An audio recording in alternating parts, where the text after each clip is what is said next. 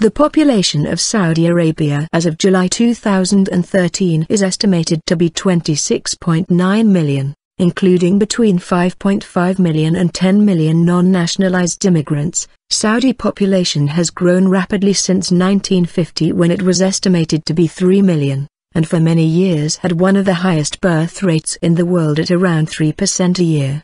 The ethnic composition of Saudi citizens is 90% Arab and 10% Afro-Asian. Most Saudis live in Hejaz, 35%, Najd, 28%, and the Eastern Province, 15%. Hejaz is the most populated region in Saudi Arabia. As late as 1970, most Saudis lived a subsistence life in the rural provinces, but in the last half of the 20th century the kingdom has urbanized rapidly. As of 2012, about 80% of Saudis live in urban metropolitan areas, specifically Riyadh, Jeddah, or Dammam. Its population is also quite young, with over half the population under 25 years old. A large fraction are foreign nationals. The CIA Factbook estimated that as of 2013 foreign nationals living in Saudi Arabia made up about 21% of the population. Other estimates are 30% or 33%. As recently as the early 1960s,